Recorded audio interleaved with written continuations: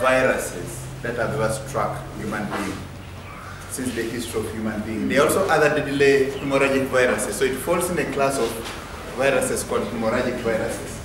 So during the course of my presentation, I am going to go through all these slides the way they appear here. Next.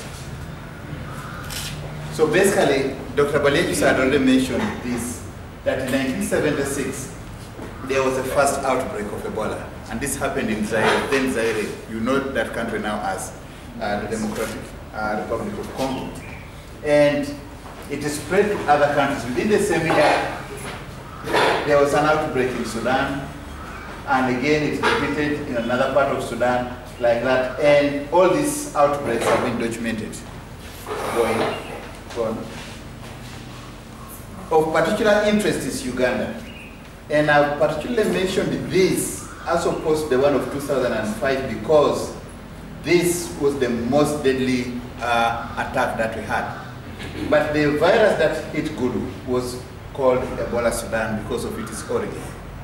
But in 2005-2007, we had another attack, which was eventually named Ebola Uganda. And the nomenclature, or the naming of these viruses, follows their origins.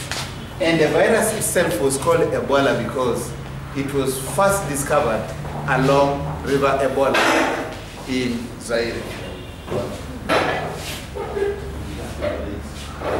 So if you see in terms of geographical distribution, the virus actually is concentrated in this area, the coastal part, and then Zaire, then Uganda, and then it skips all other countries and comes and concentrates in the West African region. At the moment, it has spread to all those countries up to somewhere there. Ivory Coast up to Guinea-Bissau.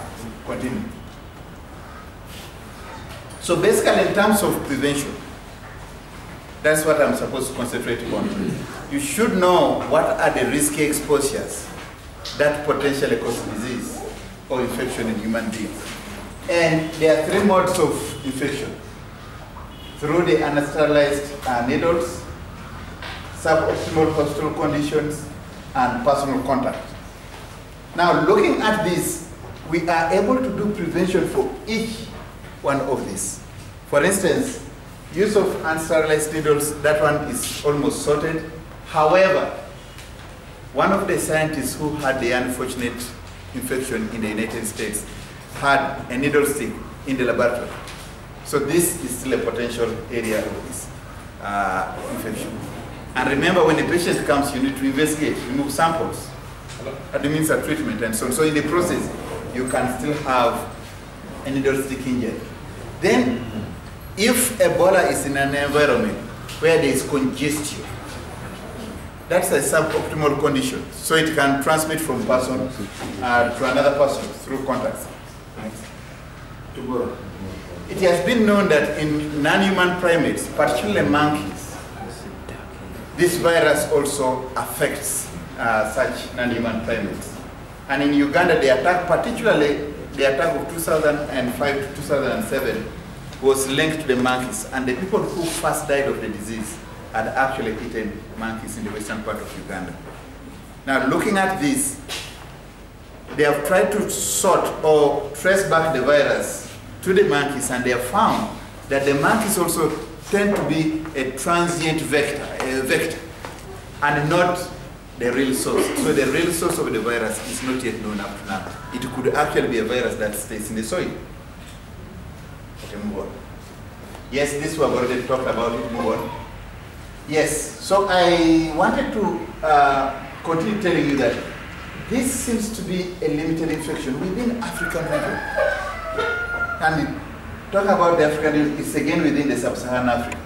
You don't get Ebola in China. You don't get Ebola in South Africa, you talked about it. You don't get Ebola in Europe.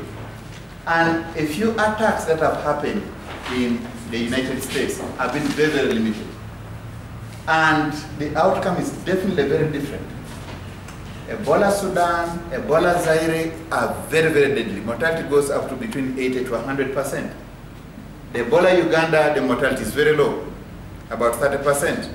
The one that affected Gulu was named Ebola Sudan, and the mortality was 53%. Yes, one of the things that we have to be very careful about is a potential of a hemorrhagic virus like Ebola to be used by terrorists. And people have to be aware of this. Because a terrorist can just get a blood sample and smear it on a bus, and whoever sits in there gets in contact with this. This has happened, bioterrorism has happened with anthrax. It's now posted in the letters, but for public health aspects, this can easily happen. And remember, this virus has a potential of living outside the human body for a long time. Yes, go on. Yes. So just to say, when somebody gets the exposure, what does happen to a person?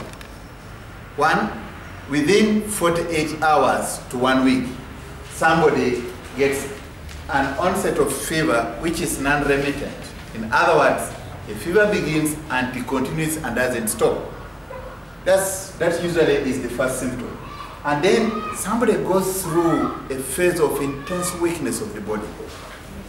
And so somebody is lethargic. And then somebody complains of severe muscle pains. Headache, almost similar to that of meningitis, does occur. A sore throat, vomiting everything that somebody has, and diarrhea, usually dysentery. And somebody goes into impaired kidney and liver function. So you get somebody swollen and bleeding from all over the place. Continue. Yes. Remember, my talk is not on that. Somebody is going to talk about that. My talk is on prevention. So is there a cure? Let's begin from a cure. There is no known cure for Ebola up to now. Medical cure. Remember, I'm talking about medical cure. Yes. Now, there have been some advances in terms of prevention if you particularly talk about use of vaccines. Next. In 2005, two doctors, one from Canada, a place called Winnipeg, that's Dr. Hayes, and one called Thomas from Maryland in the US, successfully vaccinated monkeys. The only problem with this vaccine is that it is against one strain. That's Ebola Zaire. Ebola Zaire. And this is not good news because, for instance, you can not now use this vaccine to prevent Ebola Uganda. You see the point? It is a strain-specific vaccine, and so it is very limited. So even when there is such, we find it very difficult to expand the use of such a virus because Ebola virus has so many strains. I've already named a number of them.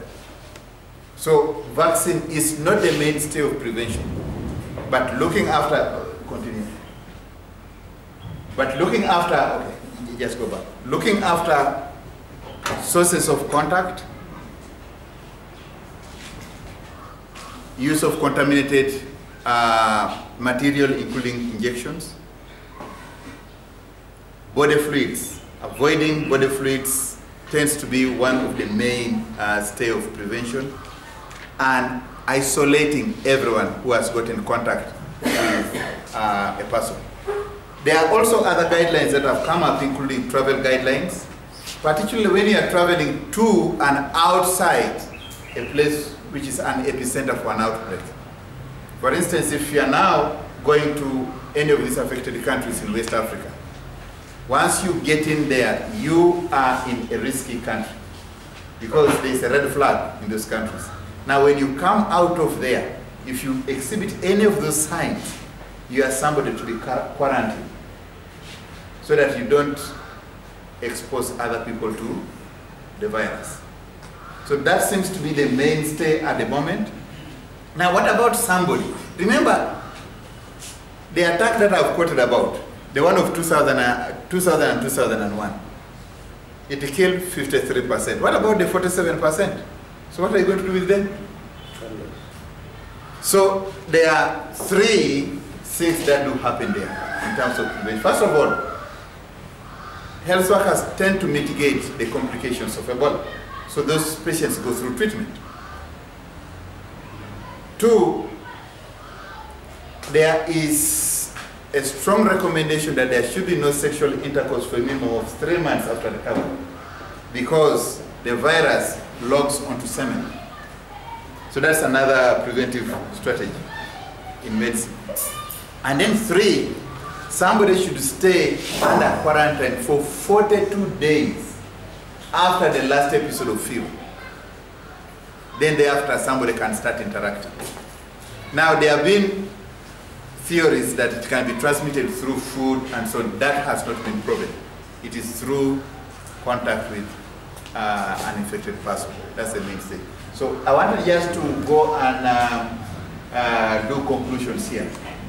Even when we have that breakthrough of that vaccine, the mainstay of prevention tends to be avoiding contact, by and large, contact with an infected person. Now, I wanted you to give some references for those who would like to check on this. A lot of materials available. If you went to internet, you get a lot of material, but there are some volumes there, particularly after the outbreak of 2005, Ebola outbreak of 2005, you get a lot of material on Ebola. Thank you very much, Chairman.